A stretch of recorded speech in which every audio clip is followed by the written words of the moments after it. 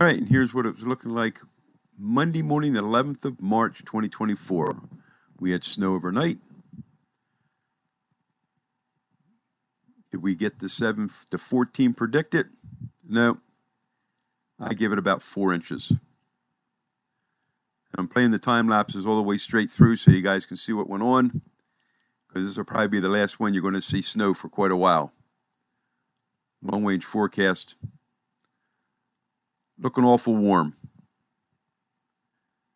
And then you'll see here at the information center, same thing. We had snow overnight. By mid-morning, it pretty much petered out. And by noon, we started seeing the sun. And with the sun, and this time of the year, comes the meltdown, as you'll see here in just a minute.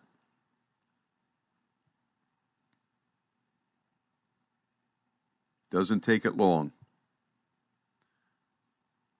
As you can see, it was warm enough to dry the parking lot out. And this next image is over at the river.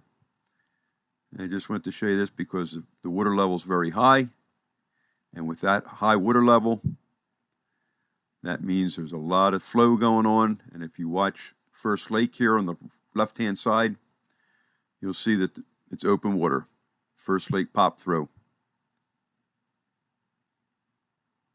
And it was quite windy this afternoon. They did get that right in the forecast. They might not have got the snow amount right, but it was definitely windy, as you can see in the trees there. And here's up at Nelson's.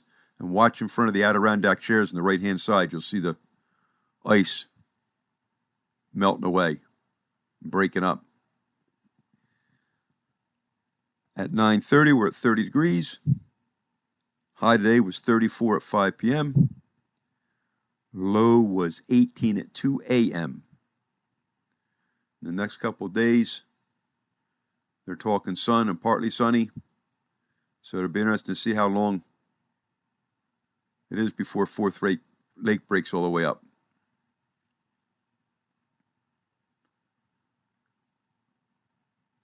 And then the next three are the snow coverage for the United States. And the Northeast started out fairly bare.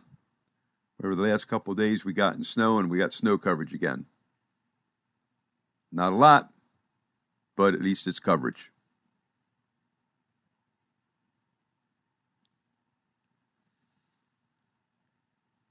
And then I took a ride around town, behind the school, across the lakefront. Figured I'd show you guys what it's looking like in winter mode yet, because I don't think we're going to see this for a while again.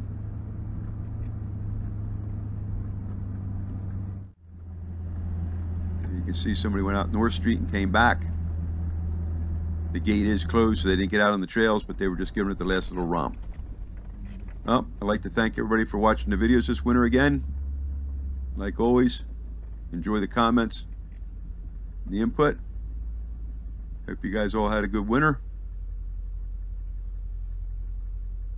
Even though it wasn't a very rideable winter, at least we got some fun in. Hope you're having a good one. And remember, see ya.